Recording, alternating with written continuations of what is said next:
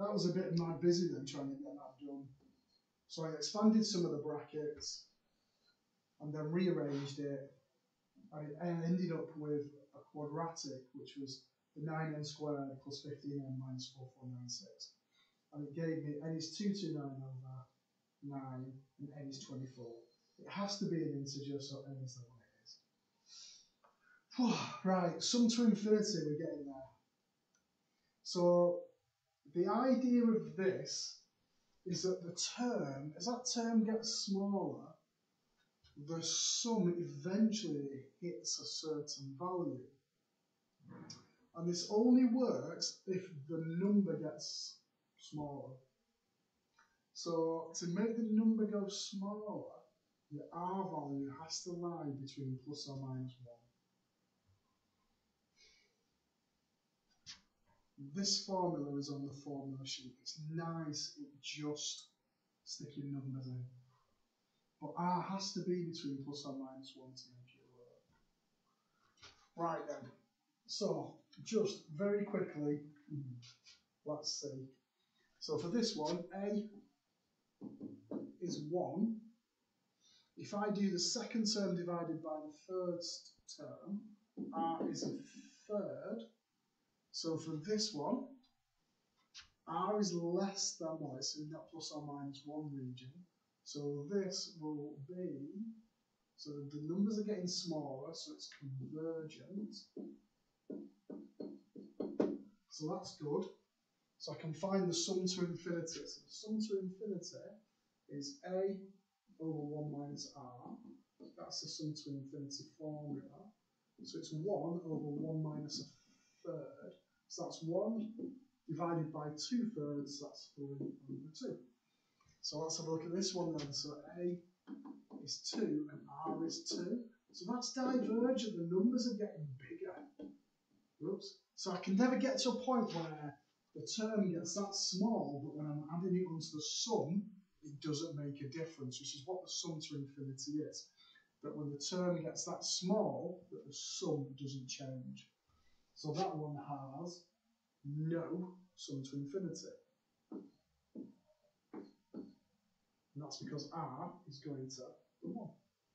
So let's have a look at this one then. So a is 24, r is minus 2. But the numbers are getting smaller.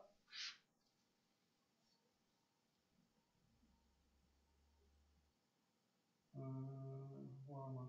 That's not. Oh, I see. There's so much I need to move. But copying off wrong. That's minus a half. Oops. There. So do minus 12 divided by 24, r is minus a half. That's fine. The numbers are getting smaller, so I know it's converging. Definitely need to stop recording. So I've got 24 over 1 minus a minus a half. So that's 24 over 3 over 2. So that's 48 over 3. So that's 16 there. So look at this next one then. So a is 2. R is minus 5. So it kind of bounces. It gets massively big. So that was divergent.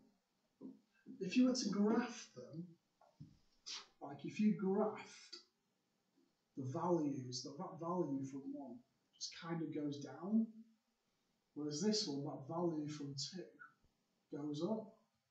This one's quite interesting because it starts off at a big number, then it starts going smaller and smaller and smaller.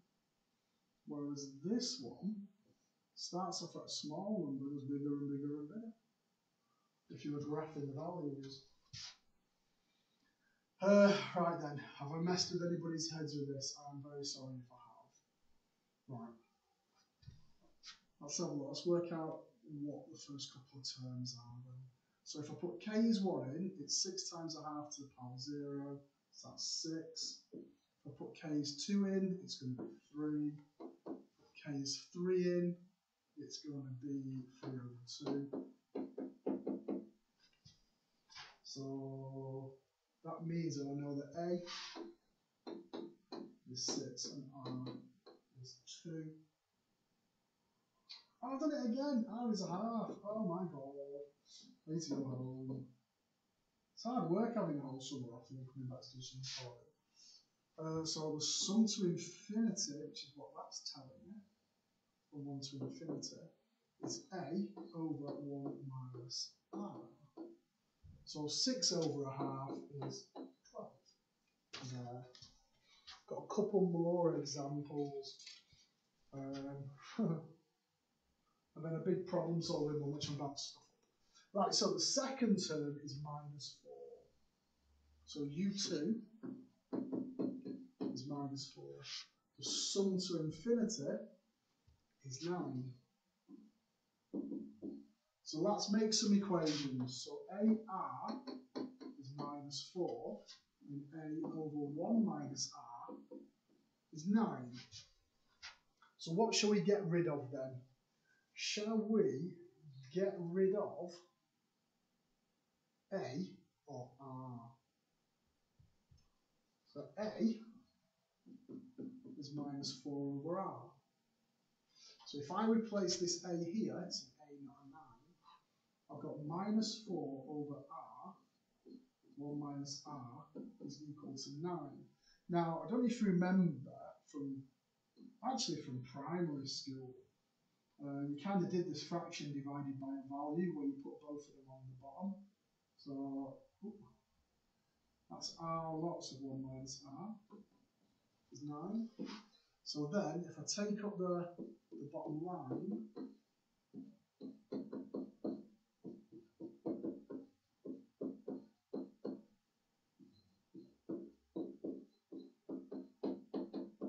there, so that gives me a quadratic, which I'm hoping I've solved right.